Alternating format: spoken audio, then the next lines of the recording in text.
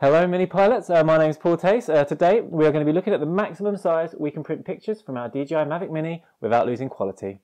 Let's get started.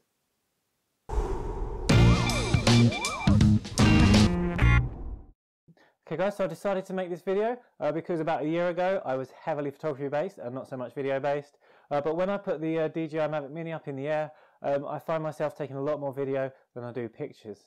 Now the reason for this was I believed I couldn't get a high quality picture from it, whereas I'm used to shooting pictures around 6,000 by 4,000 pixels. The Mavic Mini actually only gives us 4,000 by 3,000, and I wasn't sure how great quality this would be.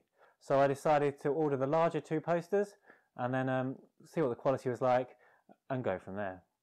So after a few days of waiting I got these two posters through, and now I'm going to see what the quality is like.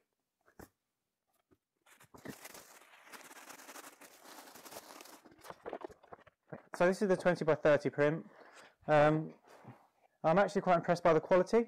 I would have expected it to be a lot worse than this, if I'm honest. I'd also mention where the camera takes the picture at 4,000 by 3,000 pixels. This one was actually 3,822 by 2,548 pixels, and this is because I wanted to rotate it slightly, so I had to crop it afterwards. I wouldn't recommend cropping them if you want the best quality out of them, but I felt this was the best option for me. I'd also mention that if you are shooting, I'd always try to shoot at 100 ISO and not push the sensitivity limits of the sensor. Now when I look at this really closely, I can't see any pixelation. It does look very slightly kind of noisy, like it has been shot on high ISO, which I know it hasn't. But this is because I'm looking at it really close. If you want to frame this and put it on the wall, it'll be further away. So what I'll say is that if you're using this for personal use, it's actually really good quality. If you want to start pushing this into professional use and you're using this commercially, I would say you might want to upgrade to a slightly better drone, something more professional. But for me, I'm really happy with this print. So if we look at the next one, this is the 45 by 30 inches. And you can see it's pretty huge.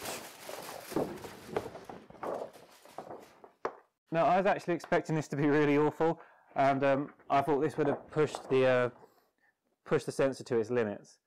But actually, I'm very impressed. I personally can't see me ever needing anything bigger than 45 by 30 inches, and I've never actually printed anything this big before. So it's actually very similar quality to the last photo, which is actually I found really surprising. If I look really closely, we can see it looks a bit noisy again, like I've pushed the ISO of the camera up, but there's a slight kind of watercolour look to it, and you can tell it's been digitally printed.